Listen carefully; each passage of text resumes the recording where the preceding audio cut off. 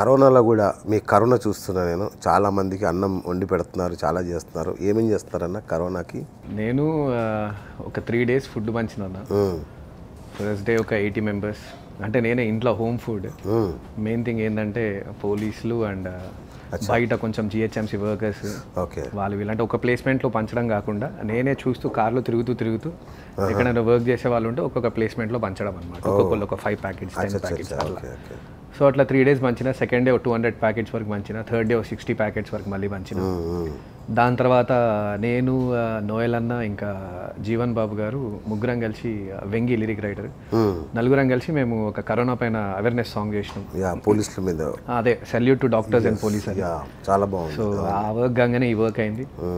మళ్ళీ ఇంకో 3-4 daysలో again will startup. Okay, again food distribution everything. Okay, great.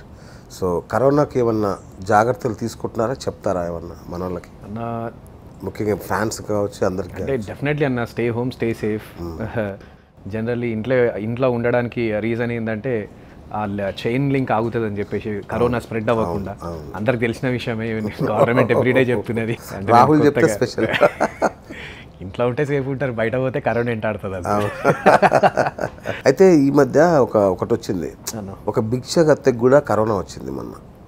అయితే ఈ డిస్ట్రిబ్యూట్ చేసే క్రమంలో అందరూ వేలం వేరిగా అందరూ చాలా ఈ సెలబ్రిటీస్ కానీ చాలామంది విచ్చలవిడిగా చేసేస్తూ పోతున్నారు. దీనివల్ల కూడా కరోనా వచ్చే అవకాశం ఉంది యాక్చువల్గా. సో దానికి కూడా ఏమైనా చర్యలు తీసుకోవాలి మన వాళ్ళు. ఇప్పుడు నేను ఫుడ్ డిస్ట్రిబ్యూషన్ చేసేటప్పుడన్నా కృష్ణకాంత్ పార్క్ దగ్గర చేసిన. అక్కడ 100 people ఫుట్పాత్ల మీద కూర్చున్నారు ఇట్లా. ఇప్పుడు వాళ్ళకి ఏంటంటే వాళ్ళకి కరోనా అన్నట్టు ఏం లేదు. వాళ్ళకి తెలియదు, ఆకలి పొట్ట ఓడి ఫుడ్ పెడతాడు రా నాయన అన్నట్టున్నది పరిస్థితి. So as much as possible try చేసినా. ఇప్పుడు మన జనాల గురించి మీకు నేను కొత్తగా చెప్పాల్సిన అవసరం లేదు. స్ట్రీట్స్ మీద కొంతమంది ఉంటారు, వాళ్ళు ఏంటంటే ఆకలే చూస్తారు. వాళ్ళు ఏ బీమార్ వస్తే బొంగ అన్నట్టు ఉంటారు వాళ్ళు. సో ఇంకా వాళ్ళు ఏంటంటే నేను కూడా as much as possible distance maintain చేస్తూనే వాళ్ళని కూడా క్యూలో నించోమని చెప్పి, కాకపోతే వాళ్ళు అనుకున్న డిస్టెన్స్ అంటే 1 feet distance 1 meter distance maintain చేయట్లేదు. సో దాంతో నాకు భయం వేసింది, అమ్మతో ఇదేంద్రా. ఇప్పుడు అదే చెప్తున్నా, నేను మాత్రం 1 meter డిస్టెన్స్ మెయింటైన్ ద్వారా ఈ చేసే వాళ్ళకి చెప్పాలనేది నా ఉద్దేశం. కానీ ఫుడ్ నీడ్ చాలా ఉంది.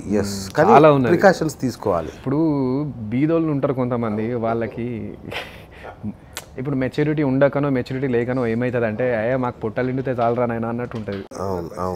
మొన్న ఇక్కడ విలేజ్లో ఏదో బీమారీ తిరుగుతుంది కదా అంటే ఇంటర్వ్యూలో చూసిన హరీష్ రావు సార్ అడుగుతున్నాడు, ఏదో బీమారీ తిరుగుతుంది, ఏం బీమారీ తిరుగుతుంది అంటే అంటే జనాలు ఇప్పుడు వాళ్ళకి అంతే తెలుసు అనమాట. అంటే వాళ్ళకి ఎంతైతే తెలుసు, వాళ్ళ పని ఏంటి డైలీ వర్క్ చేసుకోవడం, సాయంత్రం కాగానే చిన్న కోటర్ కొట్టడం, తినడం, పండుకోవడం. అలాంటి స్లమ్ ఏరియాస్ చాలా ఉన్నాయి మన ఏరియాలో. యాజ్ మచ్ యాజ్ పాసిబుల్ నేను మెయింటైన్ చేసిన పంచేటప్పుడు అయితే. బట్ ఇక జనాల గురించి అంటే మనం ఆకలి లాస్తే మనం తింటాం, అక్కడ రోడ్డు మీద కూర్చొని ఆకలి కోసం వెయిట్ చేస్తుంటే మనకు కూడా చూడబుద్ది కాదు. అంతే కదా, పంచుడే. కానీ డెఫినెట్లీ తీసుకోవాలి ప్రికాషన్స్. మనం ఎంత యాజ్ బీయింగ్ నేను నార్మల్ హ్యూమన్ బీయింగ్ నేను ఇంతవరకే చెప్పగలను.